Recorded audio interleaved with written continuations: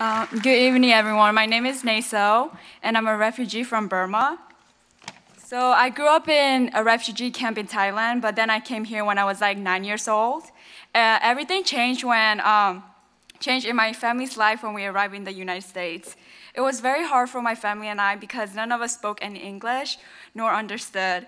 When I first started school, I didn't understand anything that the teacher was like saying, but because of the school provided ESL classes, and I slowly adapted and learned English.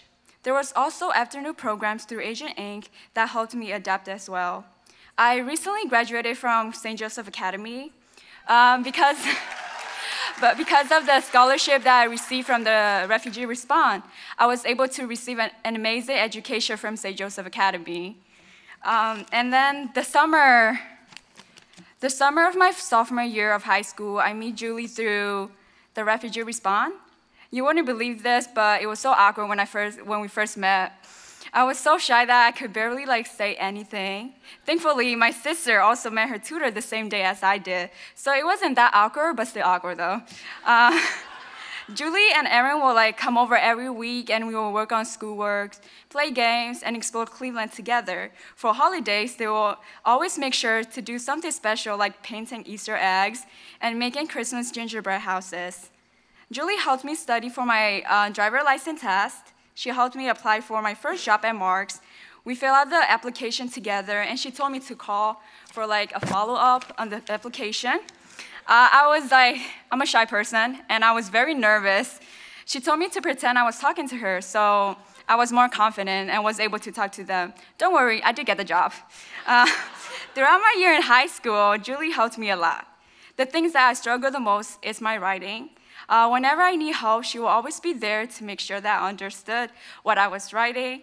My senior year was the most stressful year because I had to write college essay, applying for colleges, and fill out FAFSA stuff. It was difficult because no one in my family has ever gone to college before. Julie also went with me and my mom to orientation and helped me talking to the financial aid to make sure that everything was okay. Basically, Julie was part of my life in high school and still is today. Even though when I needed help, she texted right back, answering my question for my college classes. If I hadn't been part of the Refugee Response program, I wouldn't have gone this far as I have today. I wouldn't be as confident in what I am doing right now. Because of this program, Julie is part of my life now, and I have someone who is there to make sure that everything is going well. With school, and not only with education, but also with my personal life.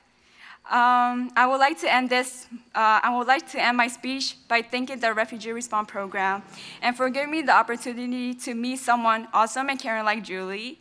And I would like to say thank you to everyone for coming here tonight, and I hope you have a great evening. Thank you.